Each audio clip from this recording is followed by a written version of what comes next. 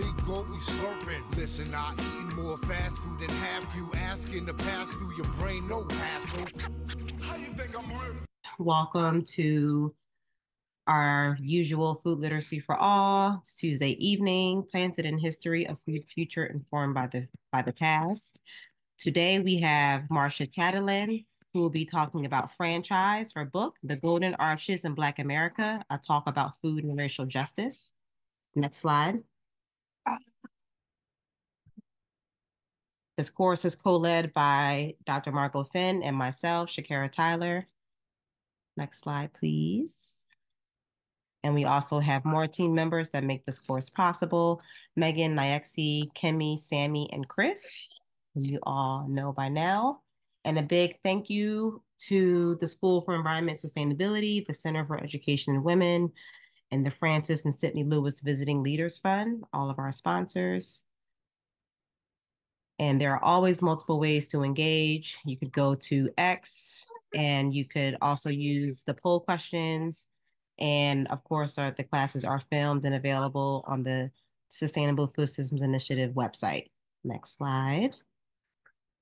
And now we're going to go to Megan. Good evening, everyone.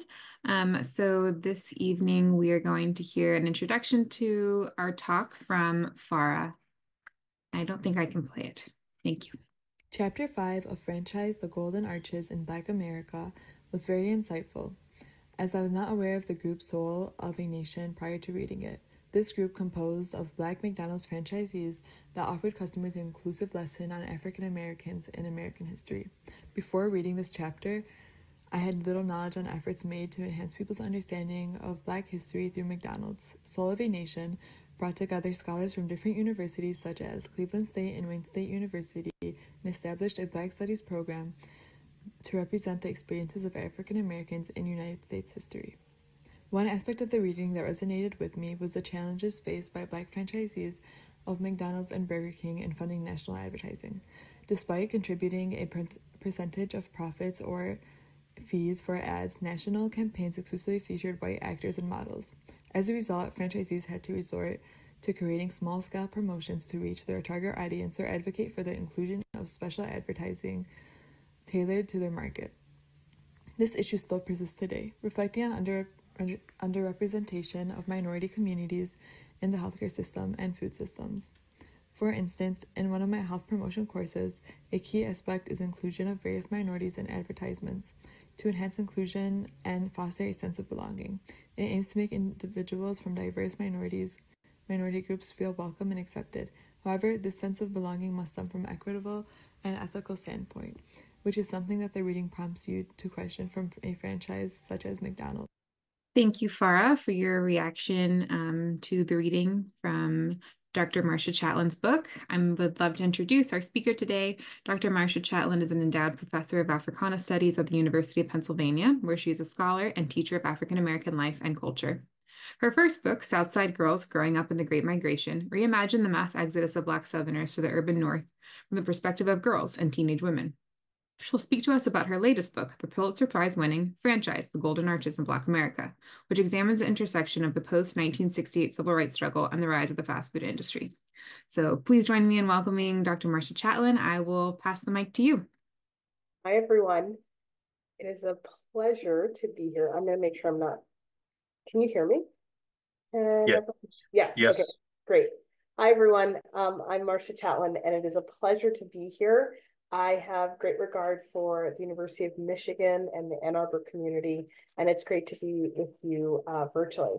So, as someone who has spent a good portion of my academic career and my personal life engaged with the issue of McDonald's, I have a few quick questions for you to see your familiarity with the Golden Arches. So we have a poll started here. And I'm going to start with the first question. What year was McDonald's founded? And the answer to that question will be answered in the presentation. And as people answer that question, can we move on to the next? All right. Okay. So a lot of what I talk about is the rise of McDonald's. What restaurant is not one of the top 3 fast food chains in the US today. So when we think about the very popular fast food chains, which one is not included in the top 3? All right, and as folks register that answer, let's go to the third poll question. Which US president supported a bill that would make the minimum wage lower for teenagers? Which of these 4 US presidents supported what they called a McWage, which would lower the minimum wage for teenagers who presumptively were the critical mass of fast food workers? All right, now that we've thought a little bit about fast food, we can dive into the presentation. So my book, Franchise the Golden Arches in Black America, is a fast food story of McDonald's and a McDonald's story of fast food. And one of the reasons why I wrote this book is that I was particularly concerned with the ways that people were talking about fast food as related to communities of color. For many years, we've seen articles and reports of an alarming nature about the relationship between African-American communities particularly, but broadly communities of color and their consumption of fast food. And I wanted to be able to use history as a way of understanding how did McDonald's, which in many ways symbolized the mid-century dream of the white suburbs and of all white communities, how did a brand that was so associated with one set of realities become associated with African-American communities, particularly in inner city America? And so I wanted to historicize the ways that we talk about constructions like the obesity crisis, the ideas of food deserts or food apartheid, by looking at the historical forces that brought fast food into Black communities. Next slide. So, all right, okay. I see, now I have my clicker. So the first kind of entry point into this study started with this guy. He was the former president of the United States, Bill Clinton, and before he became a vegan, he was an avid fast food consumer. When I was a kid and he was running for president, people sometimes made fun of him because he would go on long jogs and stop at McDonald's with his Secret Service. And when he was on the campaign trail, he was known to eat McDonald's. Now, before there was a president in the form of President Trump, the idea of a US president eating McDonald's was considered a novel idea because of the associations with fast food. But what made me think a little bit more critically about fast food was this passage from novelist Toni Morrison in The New Yorker in 1998. Some of you may have heard the expression that Bill Clinton was America's first Black president. And this quote actually comes from this Toni Morrison essay.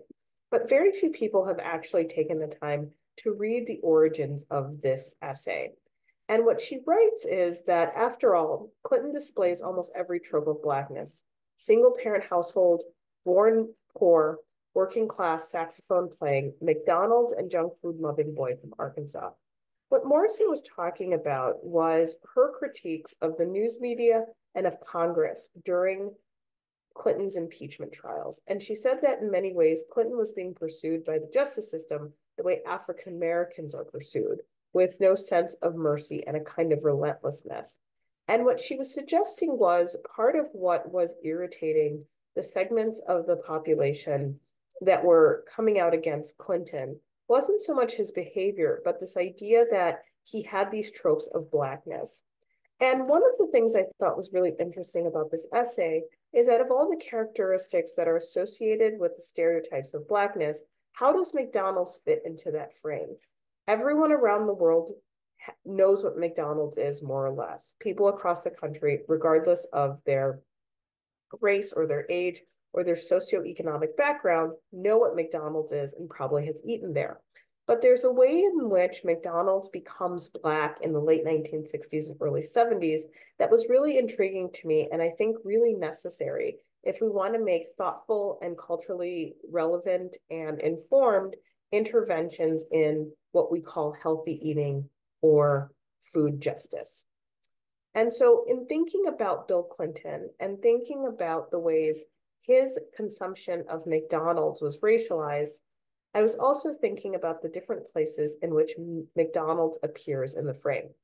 In the summer of 2014, after the killing of Michael Brown in Ferguson, Missouri, by Officer Darren Wilson, we saw the emergence of a mass mobilization against police brutality and incredible scrutiny of the American justice and legal and economic system that often left Black people behind.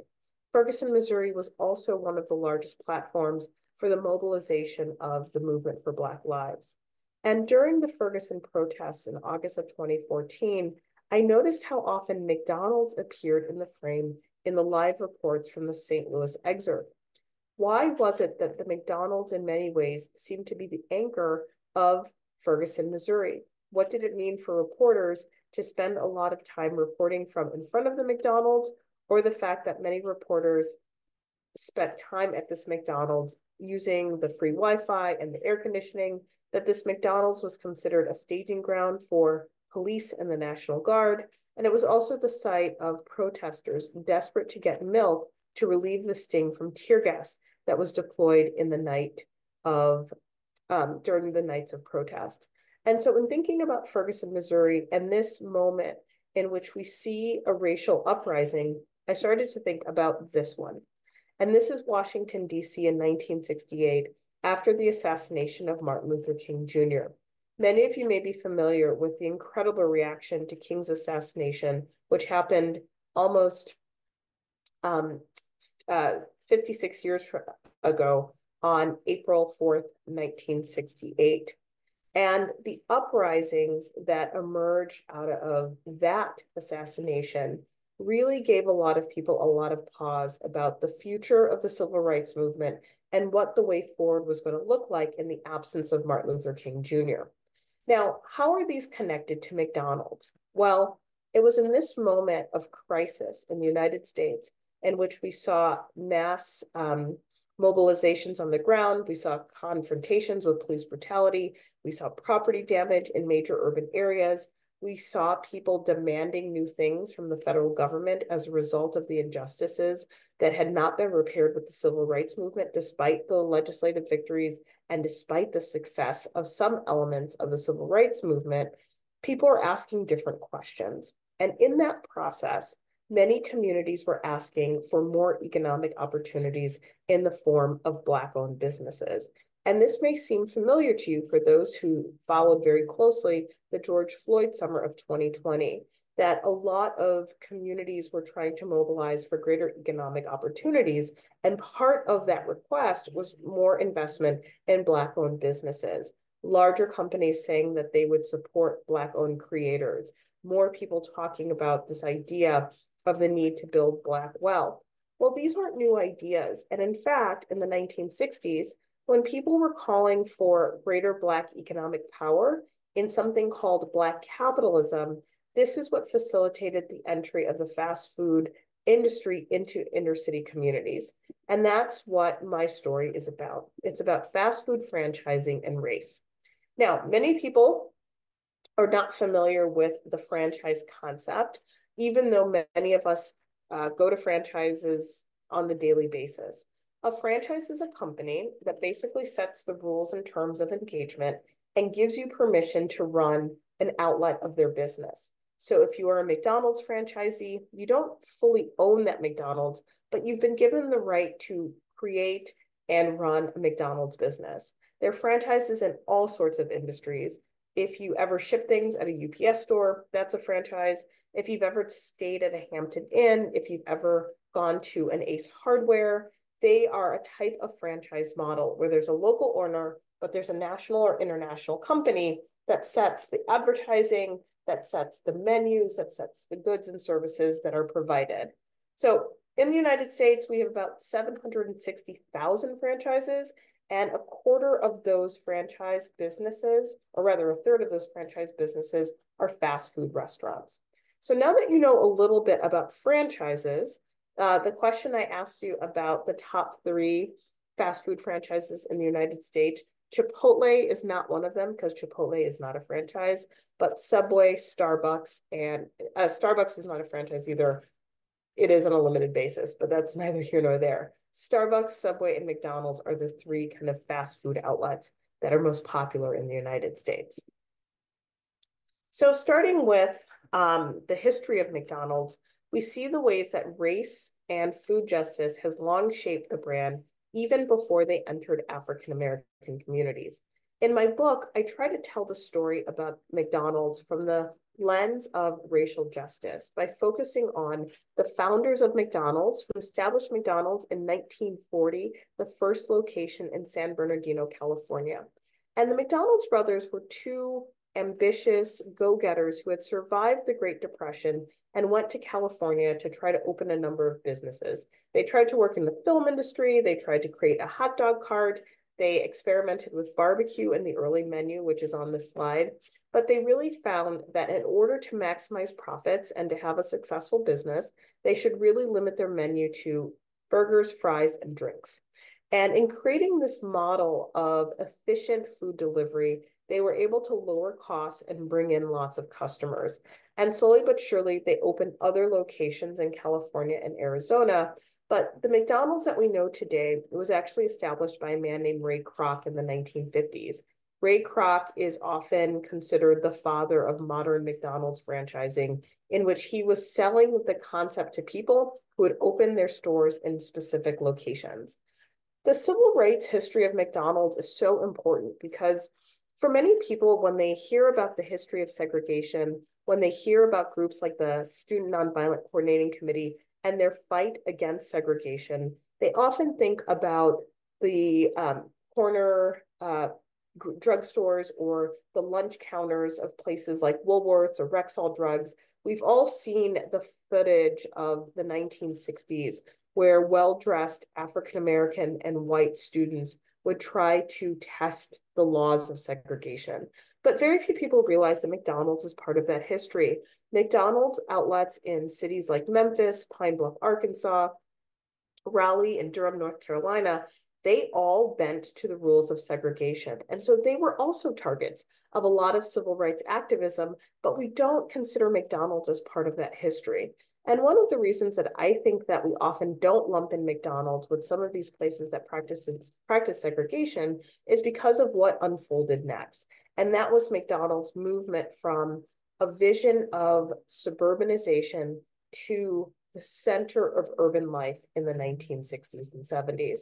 So in tracing a fast food civil rights story, I think about the way that McDonald's contributed to some of the most important forces of racism and racial exclusion in the early 20th century, whether it's its dependence on the highway system, which ravaged so many communities of color, whether they were so, or the fact that they were so focused on residential communities, suburbs that had strategically excluded African Americans from moving and buying homes there, or the fact that so many of the early entrepreneurs who opened McDonald's franchises were able to take advantage of their whiteness in order to secure bank loans, in order to finance their companies.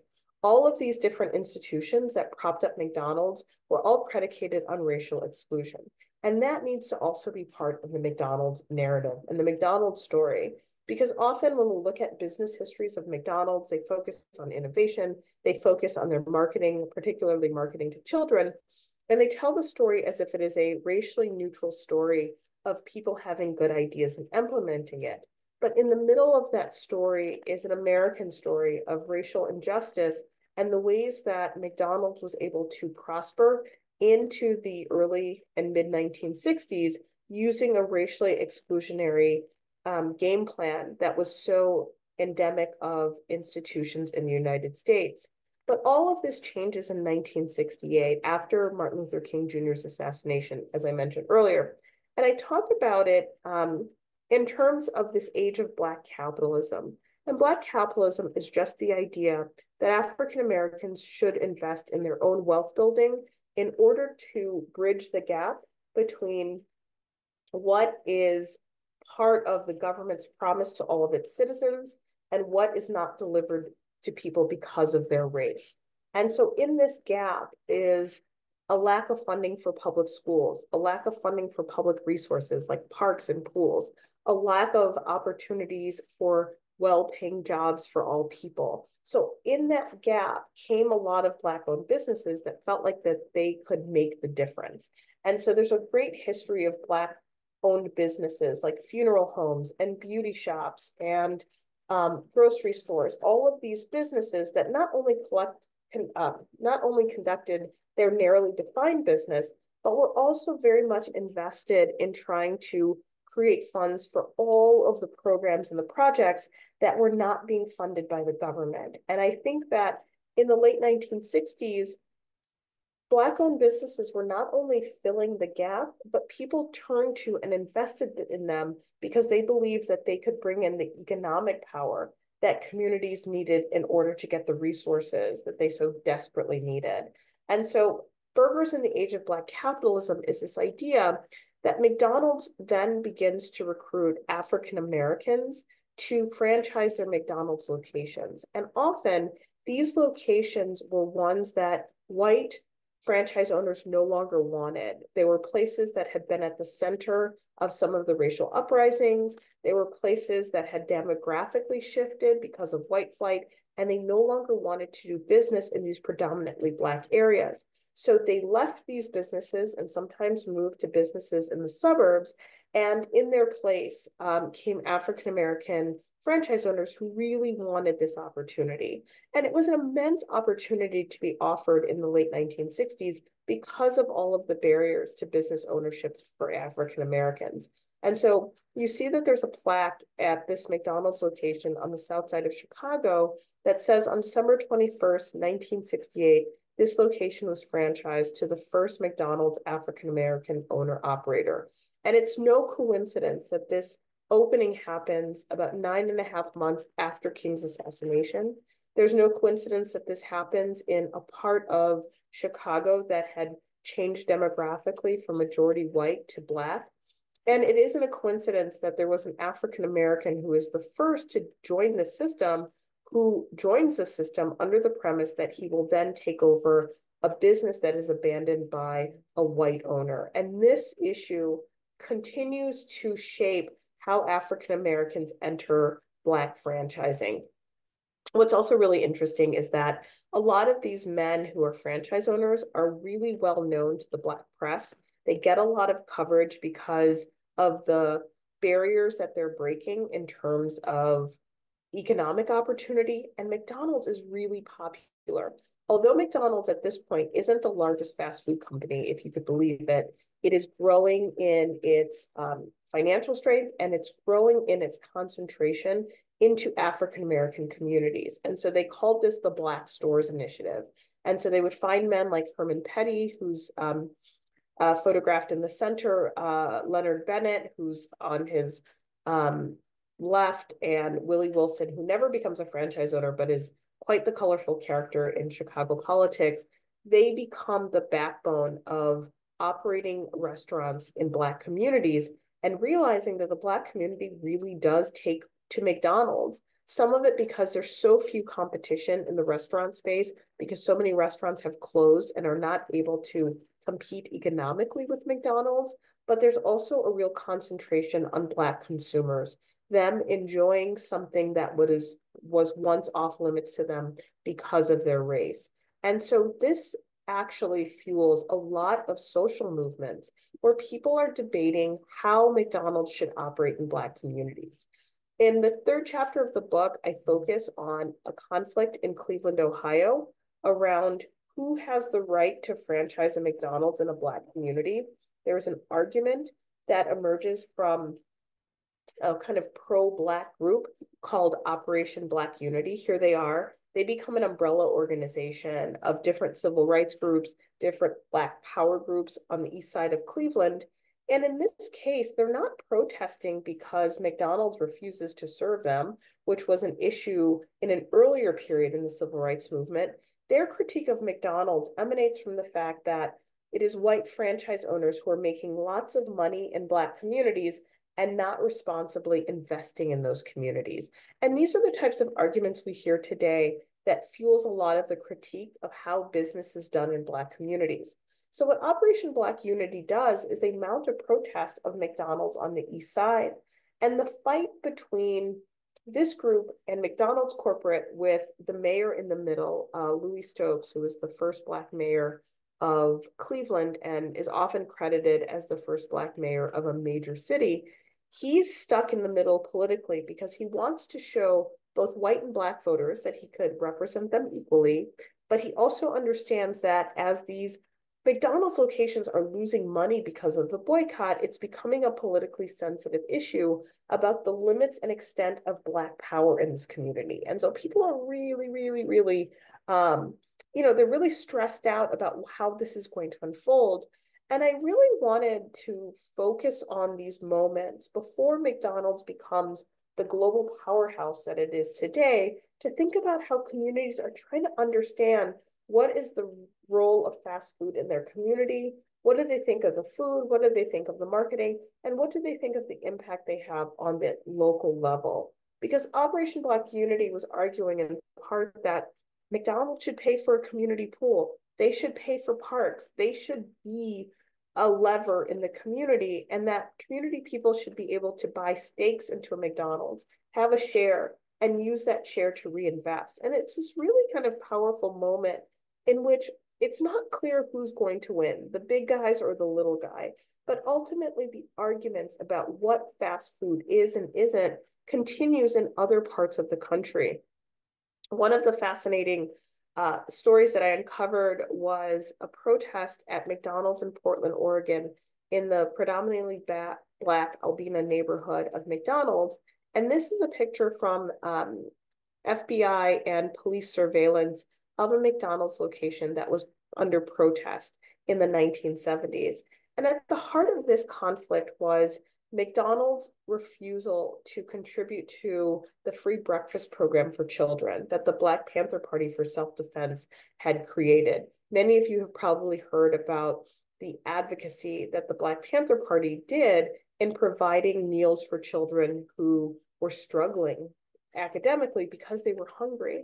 And so the free breakfast program for children predated the national free breakfast program that we have in public schools today.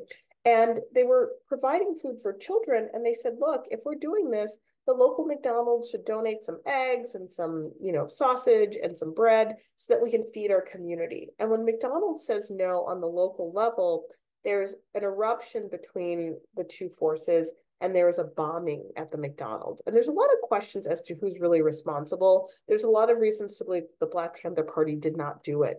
But ultimately, the protest about McDonald's starts to open up a conversation about a number of issues. One, who has the right to make money in a Black community? What are they owed a Black community? And what does it actually mean to have a franchise in a community?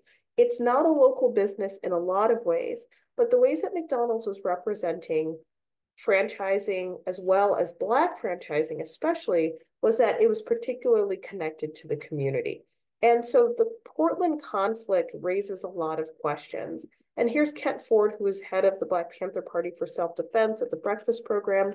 And he is joined by other people across the country who are questioning McDonald's as well, whether it's in the Ogontz neighborhood of Philadelphia, where a community group argues that they're not even anti-fast food, and they don't even think that all McDonald's should be franchised by African Americans in their community. What they have a problem with is that the city council approves the opening of a new fast food restaurant without talking to them, that this was about community control and asking for resources like mental health counseling and libraries and a recreation center for youth instead of bringing more fast food into their community. Similarly, as McDonald's becomes a voice in Black capitalism, and this Black capitalism initiative is supported by the federal government through the Office of Minority Enterprise, through a number of initiatives by President Richard Nixon, who also supported the minimum wage bill from our opening poll question. The government at this time was very pro-Black business because they argued that they wouldn't have to worry about the messy details of school integration or equal access to housing if they invested in Black-owned businesses, then things would be kept separate and away from these larger goals of the civil rights movement. And so in many ways, the endorsement of Black capitalism, both from a left and right perspective, they met in the middle to say, well, if we're going to have segregated communities, if we're going to have the separation of people, they might as well have communities that are generating wealth. So Black capitalism was very much a conservative idea and a liberal idea all at the same time. And so as the federal government was providing more and more grants for minority-owned businesses, as they were called at the time, giving grants, Black entrepreneurs and Black celebrities wanted in on the game. So people like the boxer Muhammad Ali started his own business called Champ Burger, and this was considered a real socially conscious investment vehicle because that way Black people could profit from what happened at Champ Burger. Similarly, the gospel music star Mahalia Jackson lent her image to a fried chicken company, which actually had its opening day in Memphis in 1968, days after King's assassination, and that was just a coincidence. But all of these businesses argued that McDonald's was not authentically Black-owned, but our businesses are. And in doing that, they're really contributing to these racial politics of solidarity, right? If you're going to spend your money anywhere, it's got to be a place that's Black-owned, and we actually care about our communities. None of these businesses are able to compete with McDonald's because McDonald's has an incredible access to wealth and capital that these companies will never have. But nonetheless, the different political debates surrounding a fast food restaurant really surprised me in the research process because people took it so seriously. And they really felt like this was an issue that could secure a financially stable future. And they felt like their investment had to be taken seriously because ultimately business and capital is what allowed you to have a seat at the table to be able to negotiate on behalf of your community. And as the popularity of McDonald's grows throughout the 1970s and 80s, advertising plays an incredible role in this process. And so one of the things that I always kind of knew about, especially growing up in Chicago, was the incredible work of advertising agencies like Burrell Communications in advertising major brands to Black communities in the legacy publications of Jet and Ebony, magazines that were very, very popular for most of their existence until magazines became less popular in the digital age. Nonetheless, advertisements like this that represent the Black nuclear family, as well as the sponsorship of the Martin Luther King Jr. holiday after its passage in 1983, were some of the ways that through Black franchise owners and through these Black advertising agencies, McDonald's contributed, in my opinion, a lot to Black cultural politics and representation. And so we see this continue in the way that McDonald's sponsors things like gospel tours. In the 1980s, when I was a kid, there was a lot of sponsorship of things like Double Dutch and the All-American Double Dutch League. There was sponsorship of the All-American basketball game, which the other night I was watching women's basketball for the NCAA championships, and I saw an advertisement that the boys basketball game was going to be on TV. And before social media, before YouTube, before Twitter, before TikTok, these were the places in which people were really looking at cultural forms that reflected their experiences. So advertising was really, really important. And I think it's also really important to note that a lot of Black actors and producers and musicians, they got their start in commercials, and getting a McDonald's commercial was considered a big break in those areas of performance. You know, a lot of companies use Black athletes to promote their products today, whether it's like LeBron James or what else am I thinking? I'm thinking of the guy who used to play in the Washington team, whose name is escaping me. But a lot of very famous African Americans promote various brands, whether it's, you know, Mary J. Blige or Drake, whoever. But, you know, in the 1980s, this was not as common. And this was also not a practice that a lot of companies wanted to do because they felt it was too risky, that white consumers would not accept and not endorse the idea of a Black representative of a brand. But McDonald's really kind of broke that open with people like Gladys Knight, with Michael Jordan, with the Williams sisters. All of these Black celebrities showed that they could reach a wide audience, and that although McDonald's did participate in what they call ethnic marketing or segmented marketing, there was a sense that you could use Black celebrities in this way. And I think Michael Jordan was the most important of the Black celebrities who represented the McDonald's brand for many years.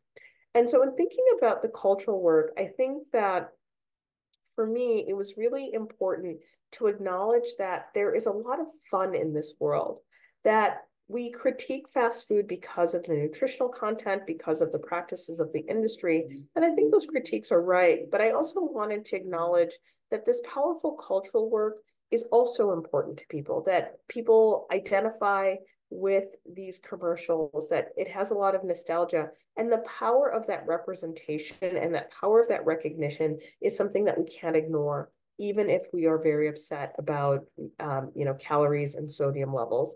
And so I continue in this exploration to think about the conflicts that emerge as a result of this opportunity. So in the 1960s, McDonald's opens the door to African-American franchise owners, but it has implications. And so what eventually happens in the 1970s and 80s is that there are a number of conflicts about how open these opportunities are. And there's a lawsuit that is filed by a Black franchise owner who says that he's essentially being segregated in all Black communities, that McDonald's has all of these locations, but if you are Black, you're often in the inner city, and that there's a disparate cost to running a business. There's a disparate set of standards of how your business operates, and that you can never expand outside of the inner city. And these conversations about whether or not these investments, how much justice did they really bring to Black communities, starts to ignite a lot of questioning of the fast food industry and its strategies. But what's really interesting to me is the number of ways that local chapters of groups like the NAACP and other civil rights organizations become very pro-franchising. And even when they threaten boycotts of McDonald's, even when they go on television to say, don't shop at McDonald's until we get a fair settlement, a lot of the settlements are fueling the expansion of McDonald's locations. So if someone like Jesse Jackson, who's pictured here, says that his organization, People United to Save Humanity, are going to come together and boycott McDonald's, when McDonald's and Jesse Jackson start to negotiate about how to end a boycott, what they focus on is more Black-owned restaurants, more Black-owned advertising firms working for McDonald's, more Black-owned banks getting deposits of McDonald's money, or more Black-owned insurance companies getting insurance policy business from McDonald's. But what they fail to include are workers. And I think that this is the really great missed opportunity of this kind of protest, that a lot of the focus was on creating more Black business people, but not really thinking about the conditions of Black and brown workers in the fast food industry. And this is one of the long-term consequences of this strategy in the 1960s that I think people couldn't imagine how expansive and pervasive fast food would become. And finally, I end my story kind of with one of the points of curiosity that was interesting to me. I thought a lot about 1968 and the death of Martin Luther King and the urban uprisings that ignited as a result. And I thought a lot about Ferguson, Missouri in 2014 while I was writing the book, and the ways that some of the unfinished business of racial injustice ignited again. But somewhere in the middle of those two points was the uprising in Los Angeles in 1992, after 4 police officers were acquitted for the beating of Rodney King. And for those of you who are not familiar with that history and that historical moment, it was the first time that we had what we would call viral video of an instance of police brutality that was captured by just an observer, that was videotaped, and that videotape was sent to the local news and circulated all over the world. The ways that we can see the type of violence that erupts over and over again on social media. During the Rodney King era, this was the first time I think people were able to see it in that way. With that being said, the Los Angeles uprising that was ignited after the acquittal of those 4 officers was a really important formative moment in my young life as a student in junior high, watching a major American city, a portion of it burn. And after the unrest was settled in Los Angeles, the first week of May in 1992, McDonald's issued a statement saying that none of their restaurants in South Los Angeles, which was the kind of heart of the uprising, were harmed because of their socially progressive connections to the African American community that started in 1968. And I thought that was such a strange and inappropriate thing to say that I started to get really curious about the relationship between McDonald's and Black communities and racial injustice and unrest. And that's what really launched me to wanting to tell this story and wanting to really focus on the set of circumstances that brings a fast food restaurant into a community and allows that fast food company to be so confident in that choice that 25 years later, it frames its market saturation in terms of justice. I don't think that the opening of Black-owned McDonald's is justice. And I acknowledge the ways that this moment was significant for so many people, both in the fast food industry and outside of it. And it created the template for how a lot of major businesses do business in Black communities. And it also forces us to think about the consequences of what happens when a business plays such an important and pivotal role in communities because of a lack of care and consideration by the federal government. And so ultimately, what I hope my book does is help us create new narratives when we think about our critiques and our concerns about fast food. We know today that so much of how we talk about fast food focuses on eating, what people eat, what they shouldn't eat, what they do eat, which I think is important to an extent. And we also know so much about the fast food industry through the practices of labor and groups like the Fight for 15 that are trying to expose the indignities of low wage, high stress work that makes people susceptible to injury, that can make them susceptible to disease, that can make them susceptible to burnout for very low wages.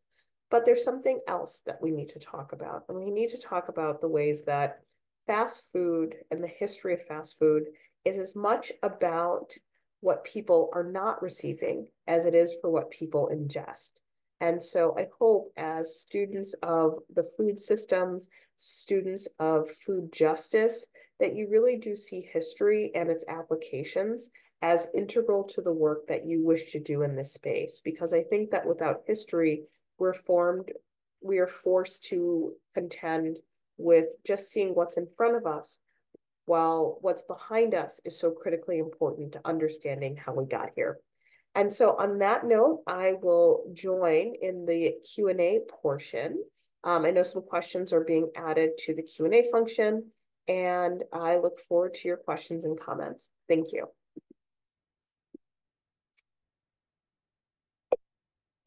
Hi there. Thank you so much for that amazing talk. And I think everyone's going to be really inspired by what you've said and everything like that. So thank you again so much for bringing that to us.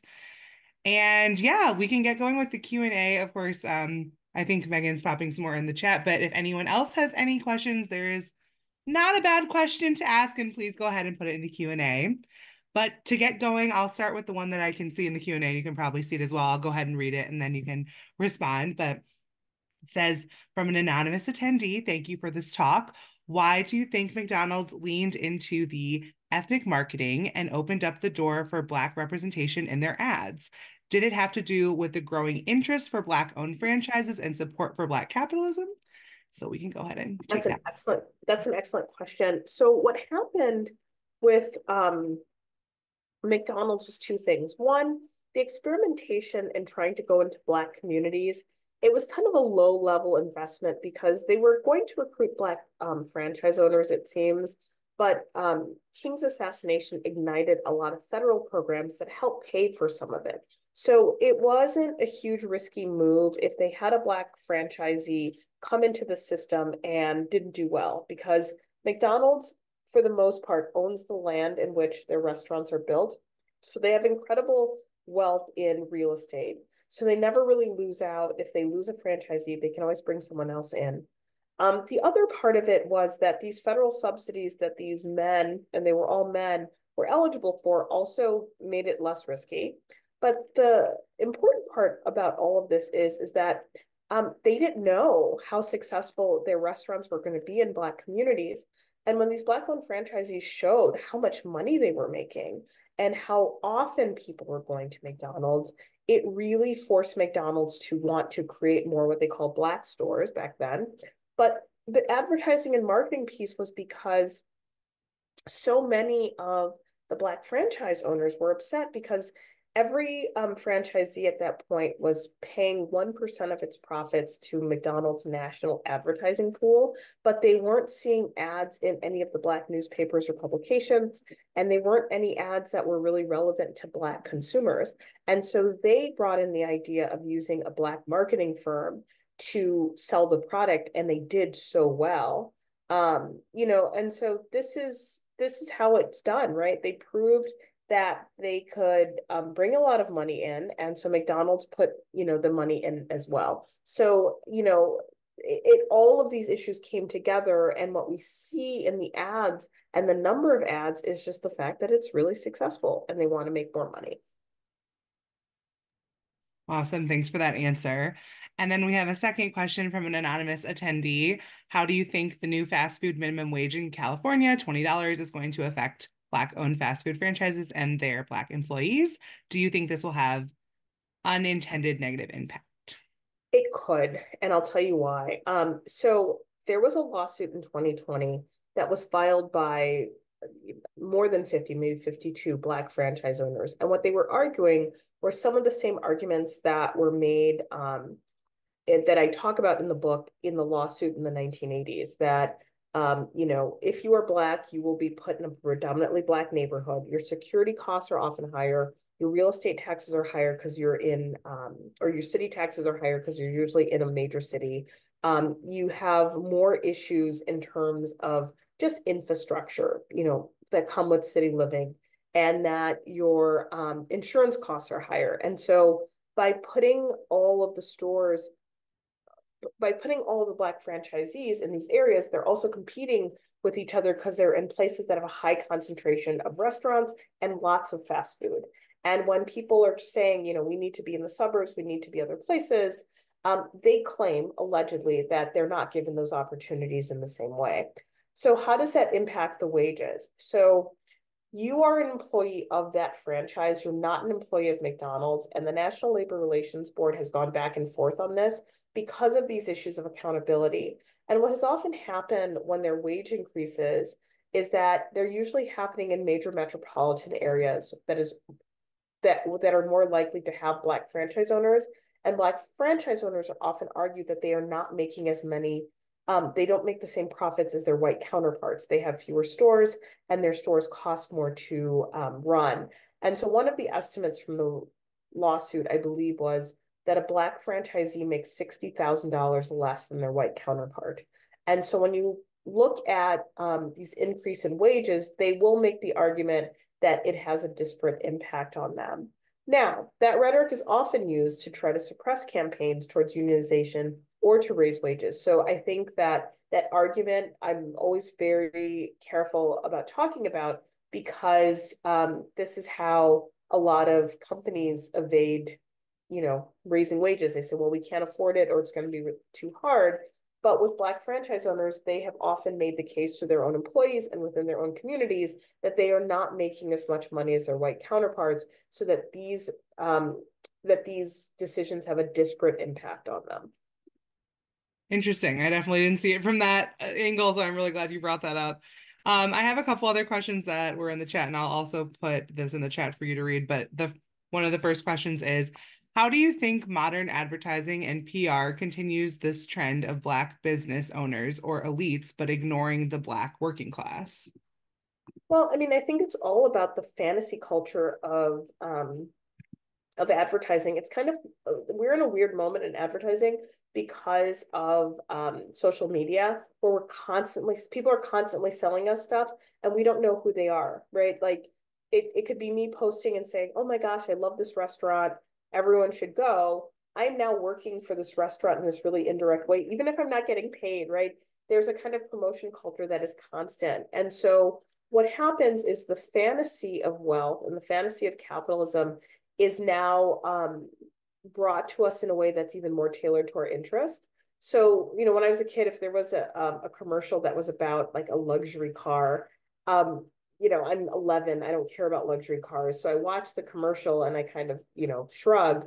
But now if I'm 11 and I have a phone and there's an algorithm, it knows what my 11-year-old self would really want, right? And the fantasy life of wealth that way. And I think that, advertising and hustle and grind culture and, people who influence in various ways talking about Black wealth, it's being obsessed with Jay-Z and Beyonce being billionaires. All of that stuff contributes to a culture that will always obscure working people. And it pushes away this, the question of, is there a problem with being poor, or is it the fact that to be poor in America is to not have your dignity respected, right? Are we thinking about a world with no poor people, or are we thinking about a world with no need? And so it gets into our head. And I always say that, I write books taking down this issue and I get sucked in, I'm buying stuff on Instagram for no reason and thinking to myself, why did I even want that? It's because it's been presented to me so many times as doing things that material objects can't do. Right. Okay, great. We have a couple more questions that came in the Q&A before I get to some of the other ones in the chat. So another anonymous attendee has said, how did these food redlining practices contribute to more unequal and consequently worsening health outcomes for BIPOC? How can policy address the legacy of these ongoing issues today? Well, a large part of what happens during this period of time is that the Small Business Administration creates all of these minority business programs. They're happening all over the country. People are getting mentors, they're getting advice, but the kind of businesses that actually get funded and are actually viable are fast food franchises. People are trying to open little coffee shops and bookstores and small scale manufacturing, and they don't have the financial resources and there's no investment for them. There's a period of time that the Small Business Administration will not certify grocery stores as small businesses, but fast food franchises are. And so you already see the kind of financial incentives for focusing on one type of business over, over others. And grocery stores are very low margin businesses. You have a critical mass of the offerings that they have. They rot and they decay, right? So the second something goes into the grocery store, you have to sell it before it goes bad. You need a lot of square footage for a lot of grocery stores. And so grocery stores had there's no reason that they would want to develop in the places that fast food, which has shelf stable food, that has, a lot of capacity to feed a lot of people quickly. So a lot of food doesn't hang around. You don't need tons of square footage. There's a lot of reasons why this business model starts to reign supreme over the other one. And, addressing this legacy is, I think we have to advocate for really high standards for business so that we don't have to worry about businesses seducing communities with, a park or a scholarship to let them in because we have free college, because we have all of the resources we need. I think we really, really need to have incredibly high standards for employers to provide childcare, paid sick leave, all of those basics. And then the companies can focus on doing what they do, selling what they sell, but we know that workers aren't sacrificed as a result. Great answer. Thank you for that. The next question I see is, how do you think the principles of Black capitalism have changed in the present? I just think that they haven't changed that much because I think that the promises are still the same. That there's this idea that if you can become really rich, then you can shield yourself from the indignities of racism. And we know that's not true. And so what we see in a lot of the Black capitalism talk today is that if you hustle hard enough, you can kind of wall yourself off from the realities of race that don't protect anyone. But I also think that Black capitalism today is internalized politically. So you start to see people talking about, well, Trump is bad in this way, but he's good because he promotes Black business. It becomes a talking point to paper over the racism and the injustices perpetuated by individuals and systems. But today it's online, it's on my phone. There was a period of time, I guess, someone would have to actually seek out people with that ideology. Excuse me. And now they're just, kind of delivered in my Instagram, no matter how much I don't linger on it.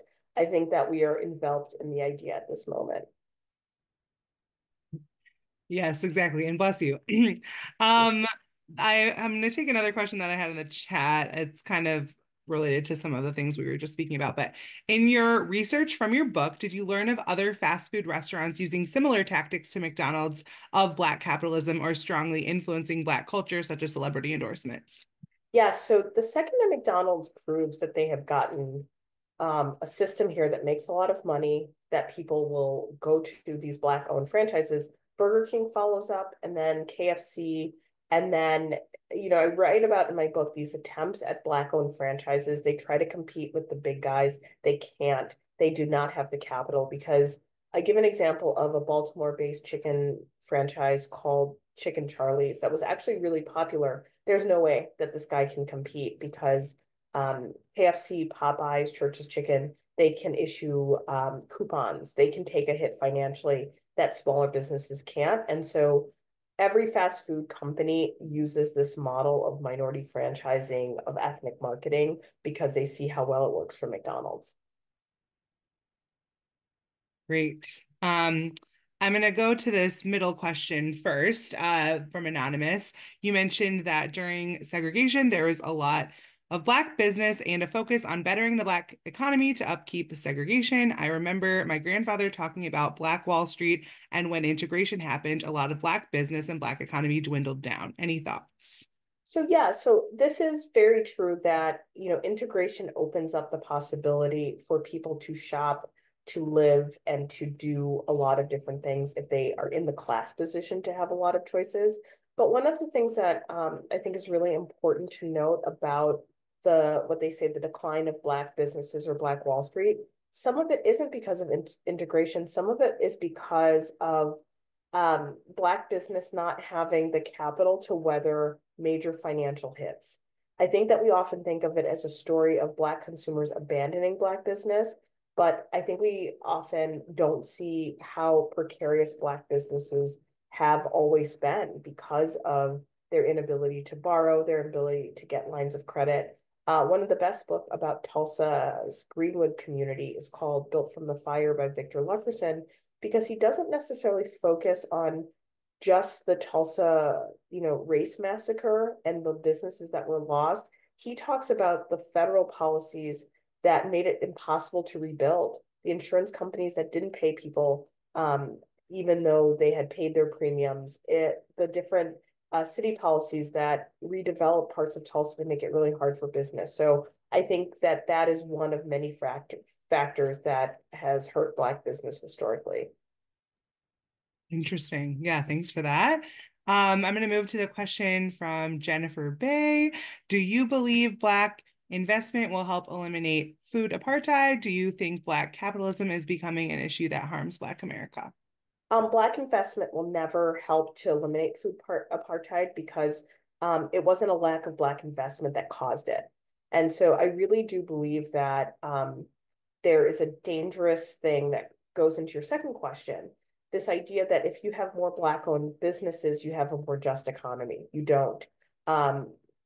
Just economies are formed by government aid and direct assistance to communities, and our taxes being spent in a very specific way. I see that a lot of people want to put a lot of pressure on Black-owned businesses to figure out a lot of problems that they didn't cause. And so the majority of Black-owned businesses in the United States do not employ more than one person, the owner of the business. And so the idea that Black businesses would then help with unemployment or be able to make these large scale investments, they just can't. It's small business isn't designed to do it, but I do think federal policy and nationalized services have the capacity to do that. So I think we need national grocery stores. I think that private grocery stores are exacerbating the issue. But I think if we really are concerned about food justice, then we have to think about where's the most money available to feed people, and that's within our public resources. Great. I think someone just had asked you to repeat the book title about Tulsa. The book is called Built from the Fire. Built from the Fire. Great, thank you. And then another question up top, Princess. Are companies weaponizing ethnic marketing in the present day, in your opinion? I don't know what you mean by weaponizing. I think what they are doing is marketing is done cynically often.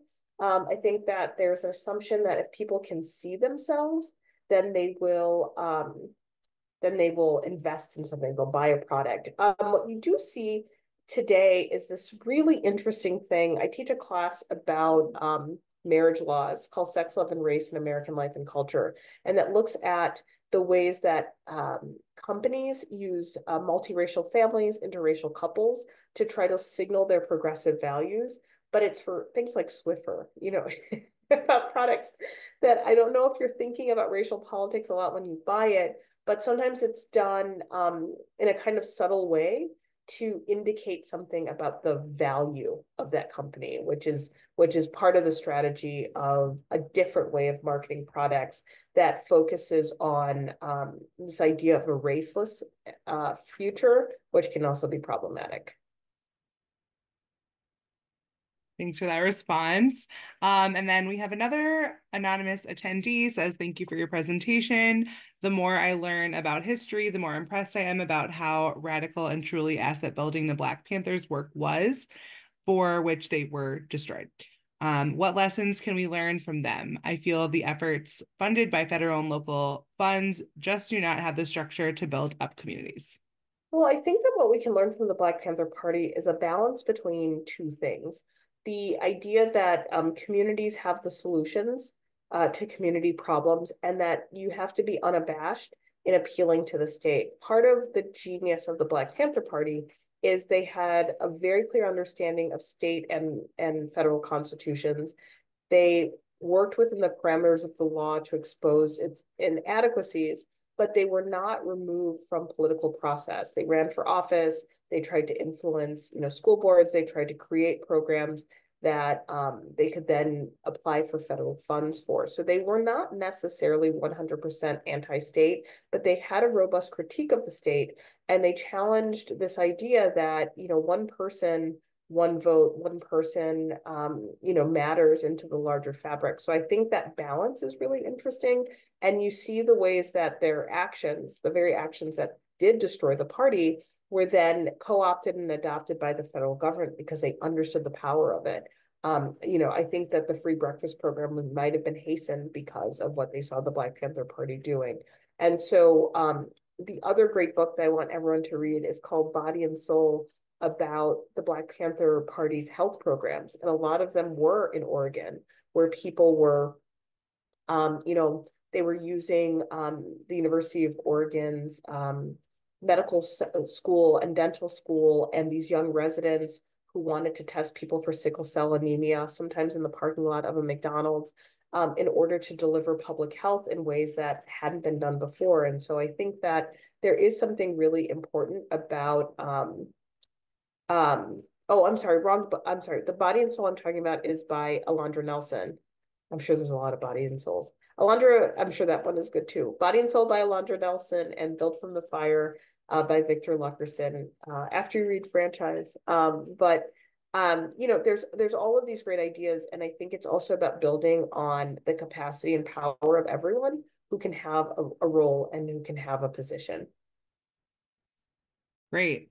And then I have another question in the chat, which I might pronounce something wrong, so let's jump in if not. It says, in response to the Black capitalism conversation on the topic of Black capitalism and its endorsement from pro-segregation conservatives, what do you think about Olufemi Otaiwo's of elite capture and how the rise of multimillionaire or billionaire Black celebrities might promote racial capitalism and further drive inequality?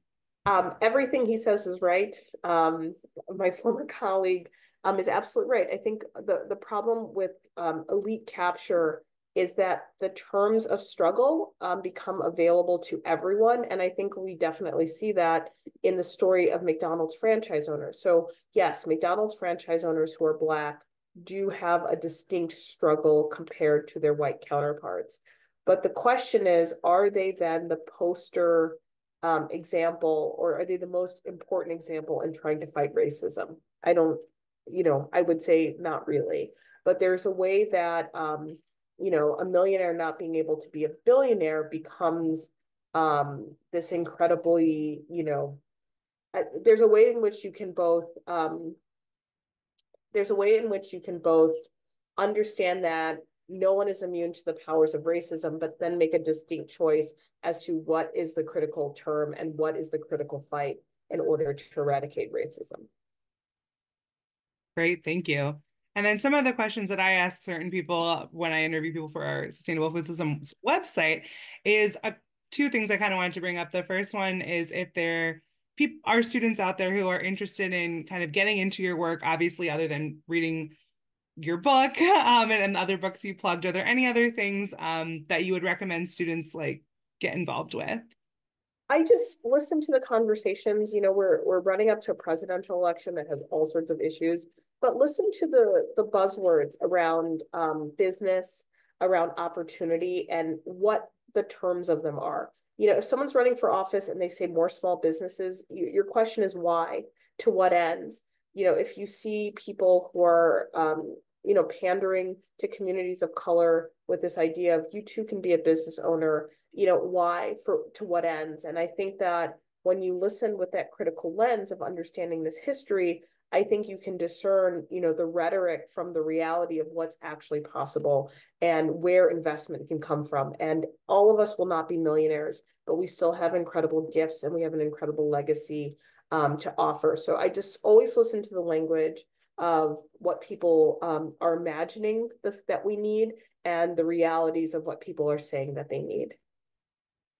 Awesome. And I have one more in the chat I think we have time for before we wrap up in a little bit.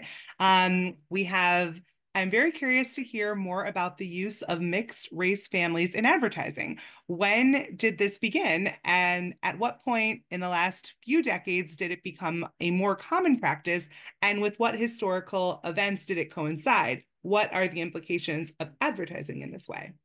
Yeah, so you see a lot of it start in the mid 90s. Fashion brands like Benetton was very known for its controversial ads because they showed, people kissing or holding hands across race. And then Levi's, and then when Tiger Woods became very popular, there was a lot of kind of, this is the future, this is the future. And the problem with a lot of that representation of mixed race people, it suggests that they didn't exist in the past, which isn't true, and that they are going to usher in a future in which race doesn't matter. The second turn that you see is that companies that were trying to suggest that there was a progressive way in which they understood the world would have families, mixed race couples and families, living in the world in a way that suggested that there are places in which there isn't any scrutiny of their presence or there wasn't any racism. And you kind of see that with movies and television. There's a whole long history of how interracial relationships are represented as either a problem for white families and then later became a problem for Black families, and then was starting to think about these ideas of culture and ethnicity. But ultimately, when race is deployed in marketing, it is not done without a lot of careful research and a lot of people thinking about what can be the implications for the bottom line. That is so interesting. And I know you mentioned you teach a class on this. I can only imagine that that is equally as fascinating to continue to dive into those topics, which I know isn't always food related here, but still very interesting to know that you do that work as well. So, okay, I don't think I see any other questions. If anyone has any last minute, go ahead and throw them in. Otherwise, I can turn it over to Margot to wrap us up. Thank you, everyone. Thanks so much. Thank you so much for the wonderful talk. And thank you, everybody, for your questions.